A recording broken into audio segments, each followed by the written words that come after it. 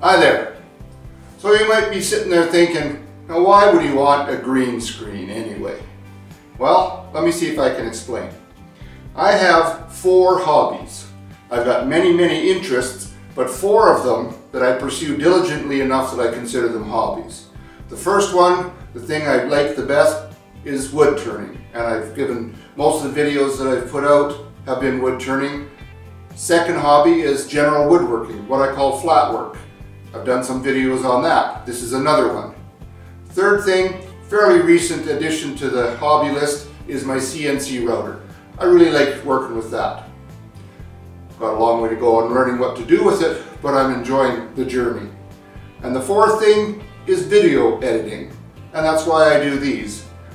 Aside from the fact that I spend a lot of time turning something or building something, I spend sometimes more time just editing video, and I like playing around with it. Now, having a green screen means that I can suddenly decide that I want to be on a beach somewhere, or sitting quietly somewhere reading a book, whatever I want. I can put any background behind me that I want to. If I want to, and it's not often, I can even bring the idiot in here for a minute or two. Oh, God. Yeah, he's playing the blasters again, so it'll be a while getting him to settle down. But you know, one of the things about video editing, I can get rid of him just like that. So anyway, all kidding aside, and by the way, I'm doing this for fun, so don't expect too much seriousness out of me at any time. But now, let me take you through the journey of building the hanging system I have for this green screen to make it work for me in my shop. Hope you'll stick around. There's some actual woodworking done in this one. On a sheet of plywood, I have drawn out 4 shapes like this. They are going to be used as the supports for the green screen. This point right here is the center of what will be a 2 3/8 inch hole. That is going to support an ABS pipe that's 2 inch inside diameter and 2 3/8 inch outside diameter. So now I'm going to take the plywood over to the table saw and cut these free.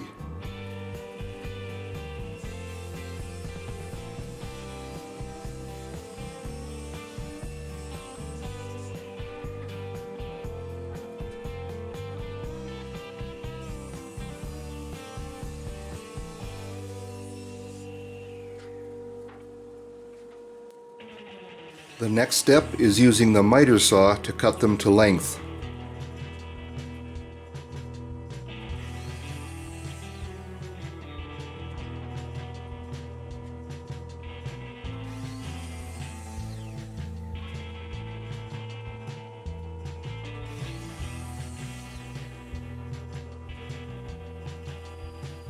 When I cut it out on the band saw, I like to stay just outside the line, and then I will clean it up with the spindle sander.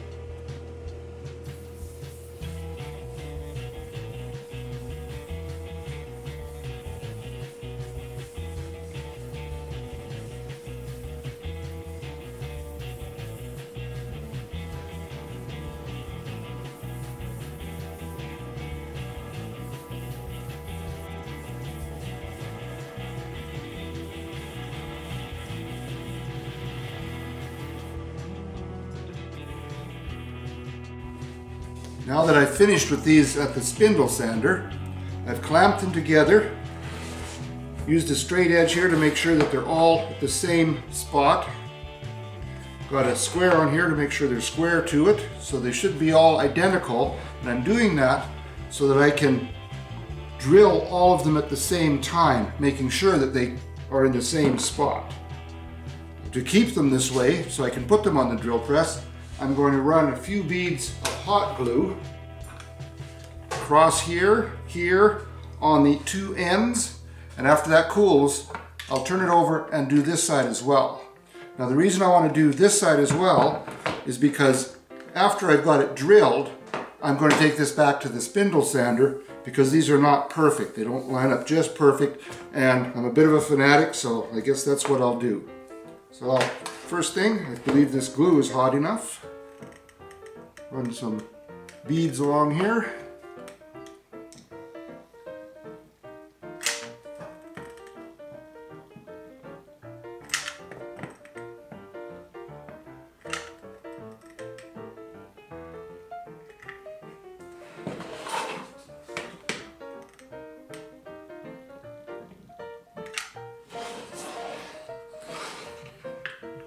And I'll be back when I'm ready to start drilling this.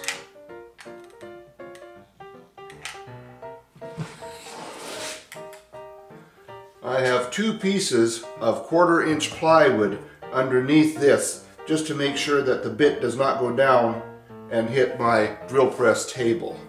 So now I'm going to drill down through these.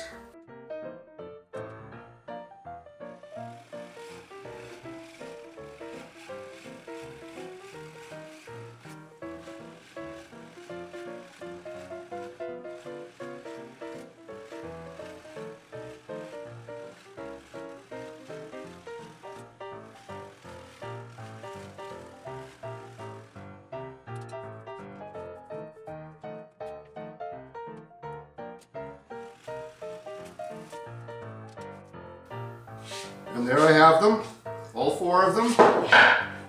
What I did was I used a putty knife to peel the glue off of this side and off of this side. And then I ran them through the spindle sander again just to make them as close to perfect as I could. Then while the glue was still on the ends and up here, I put a Bessie clamp across like this to hold them so they wouldn't come apart. Peeled the rest of the glue off, put them through the spindle sander again, and now if these are not identical, they're certainly as close as I can make them. Now the next thing I want to do is make something to hang these on the wall. So the wall will be here, and this will be hanging out this way. I haven't quite decided if I want it this way or this way. Whatever, doesn't make a big difference.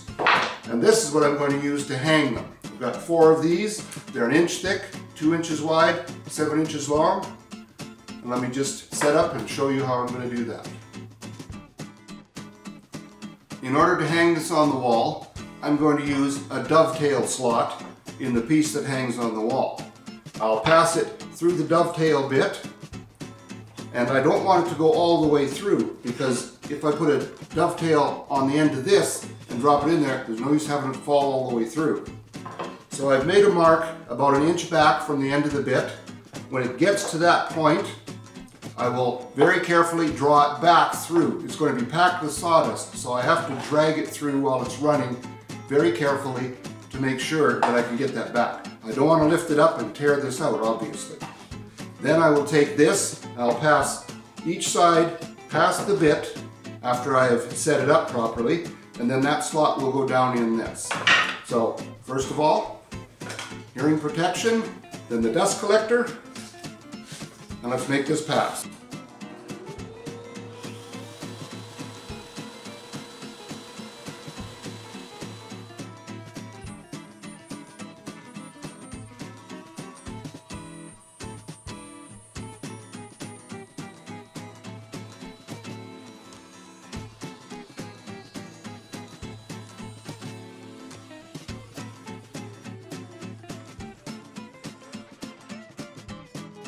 And there's my slot, ready to accept the dovetail. I did some test cuts setting this up using a piece of plywood scrap that's the same thickness as this, and put a dovetail on here. I moved this fence back and forth until I got it so it just got the right amount taken off. Now when I put it in one of these blocks, it fits in there great. It's a little bit snug, but I'd rather have that than have it be loose. So now, I want to take this piece, hold it up on end with a board that's going to keep it plumb, and run it through there on this side, flip it around, and run it through on that side. So let's do that now. Hearing protection again, dust collector.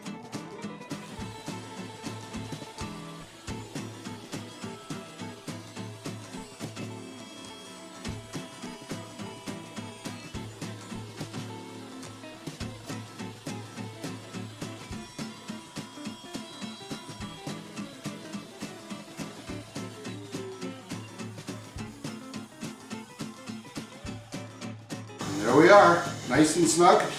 One thing I maybe should have mentioned is that when you finish doing the slot and you go to do this cut, you have to make sure that the bit stays at exactly the same height. Alright, I'll do the rest of these. I'll be back. There they are, they're all finished. Like the fit, they're nice and snug. And when I put it in here, you can see that there's a little bit protruding at the top. And I don't know if the camera will pick this up, but you can also see the notch below there. So now what I want to do is take this out, cut a little bit of about 1/4 of an inch off of here, and that way when it goes in there, it'll be more or less flush at the top, and it will hide that little slot. So that's my next step. I'm going to take 3/16 of an inch off, that's what this mark is for. So first I'll do that cut with my flush cut saw.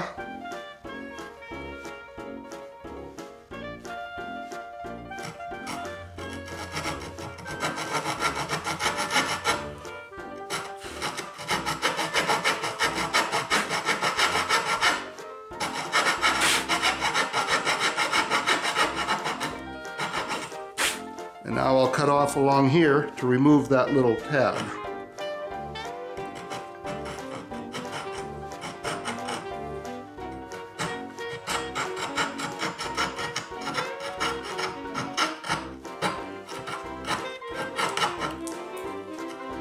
Alright, now that should fit in here.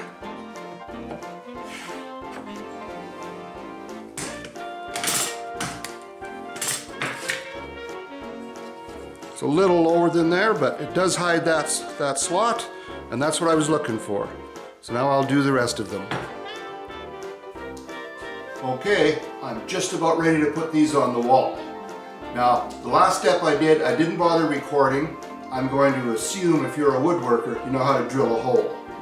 So, you can see I've got the screws through here. What I did was, first I used a 19/64 inch bit. And I chose that size simply because it's the biggest that would fit inside this slot. And I countersunk 2 holes, just deep enough for the head of these screws to go into. Then I used an 11/64 bit to go all the way through.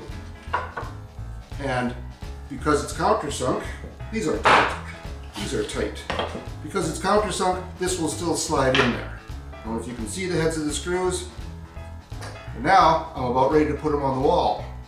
And I'm not going to climb up on the ladder and try to tell you what I'm doing while I'm up there, so I'll just show you after they're finished. I'll be back. Yeah, I know. I said I wasn't going to get up on a ladder and talk to you, but I might as well show you what I'm doing. I found the stud. Now I just want to put this screw in here first.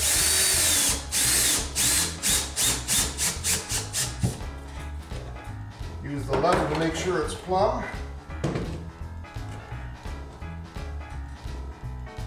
Then I'll get the other screw in there.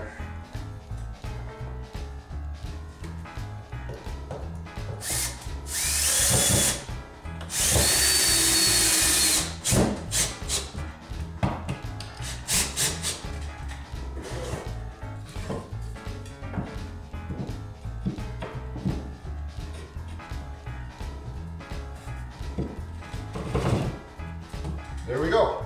Now I just got 3 more to put up. We'll carry on from there. All right, it's up and it's even straight. Unfortunately, as you can see, I'm going to have to take my Coke clock down, but I'm sure I can find a place for it. My original intention was to have just 2 supports, 1 at each end, but the green screen, of course, is going to be way too heavy to keep that straight. And the idea was I would be able to put some kind of a crank system on it so I could just roll the screen up onto that ABS pipe.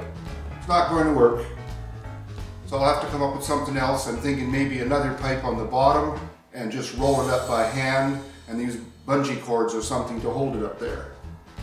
So I'm going to work on that, and my wife is going to put some slots in the screen so that it can be hung up there, and I'll be back to show you how that comes out in a little while. Won't seem like too long to you. And now, with a little help from my lovely assistant, aka She Who Must Be Obeyed, although I'm pretty sure she prefers Gail, we'll put this up. Looking forward to seeing just how this works, how well it works.